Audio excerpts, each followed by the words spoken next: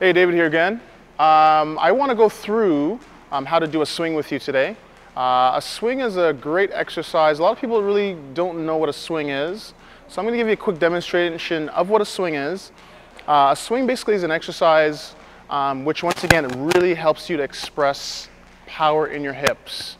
In any level of sport or any sport that we do, your hip power basically dominates most of the things that we do in regards to acceleration, deceleration, propelling your punches, propelling your kicks. When it comes to football, baseball, basketball, golf even, your hips are where you generate most of your power for jumping, for swinging, for turning with a punch, for turning with knees and kicks. So I want to show you an exercise that will help you to maximize your power in the hips today, okay? This is called a swing. So the precursor to the swing is in the last little section that I did is called the squat. So we show the squat first in this motion. Now, in the swing, you need to generate a lot of power. So in doing that, you really have to pop your hips. As you do these exercises, you got to come down really nice and deep, head up, back straight, and you got to pop your hips. I'm going to show you a quick slide profile, and we pop. Pop it, and we pop it. Okay? In doing the swing, you have to think about jumping without jumping. So if I was to do a jump, I'm going to jump. Now, if you watch what my hips are doing, when I jump, my hips really pop forward. So what I need to do is express that while doing my exercise.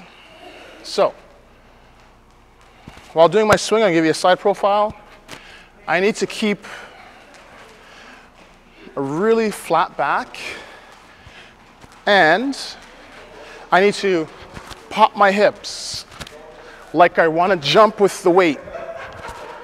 So if I was to do it with a jump, that's what it would look like. But what I want to do is I don't want to jump, and I want to get the full expression of the power in my hips. I want to inhale as I come down, and I want to exhale as I drive. I'm going to try this also with a heavier one. Once again, selecting a weight for swings. This weight for swings won't do it for you because your hips are very powerful. After like your first set, you will notice that you'll need to graduate to a higher weight, okay? So I'm doing it with a higher weight as well. I still want to express the same power through the hips, through the legs, and the lower back. This exercise does use a little bit of momentum.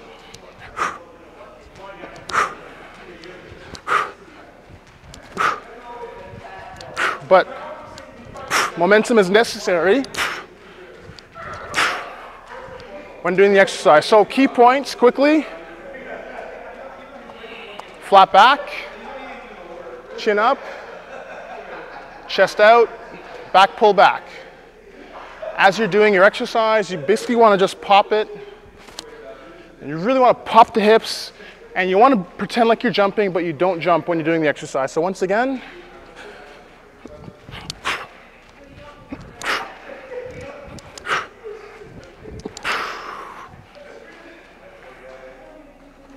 okay, so that's the swing.